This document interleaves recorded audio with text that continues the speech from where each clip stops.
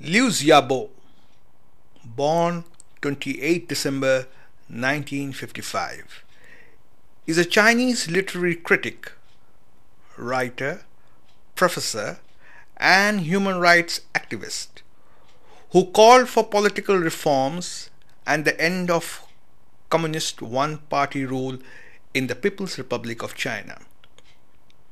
He is currently incarcerated as a political prisoner in the People's Republic of China. He was formally arrested on the 23rd June 2009 on suspicion of inciting subversion of state power. He was tried on the same charges on 23rd December 2009 and sentenced to 11 years imprisonment and 2 years deprivation of political rights on 25th December 2009.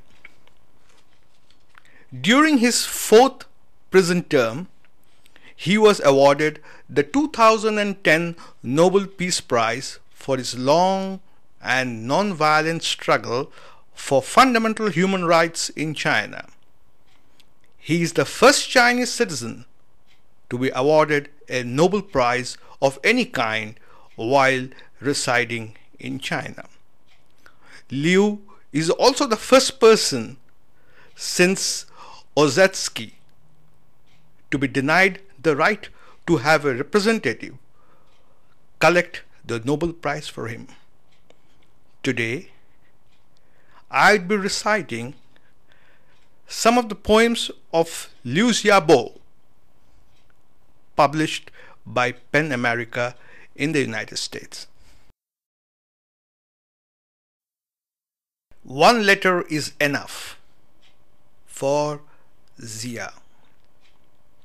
One letter is enough for me to transcend and face, you to speak.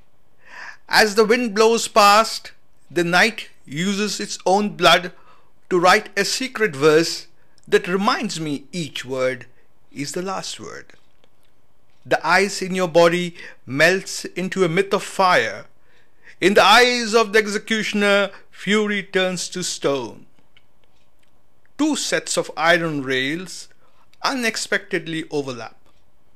Moths flap towards lamp, light, an eternal sign that traces your shadow.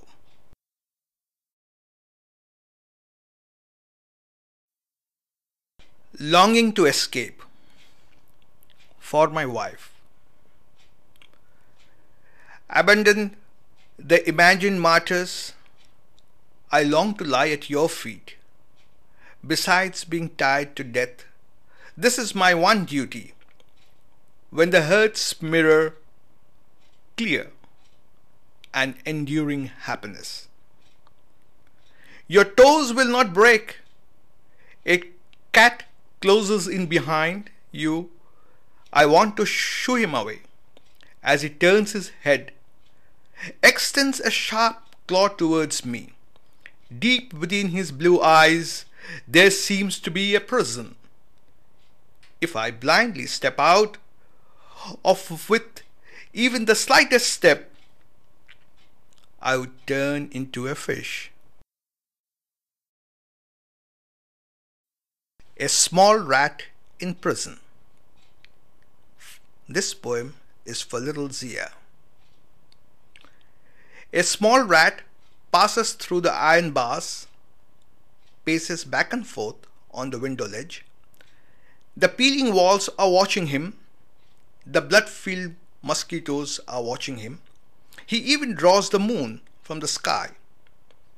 Silver shadow casts down beauty as if in flight.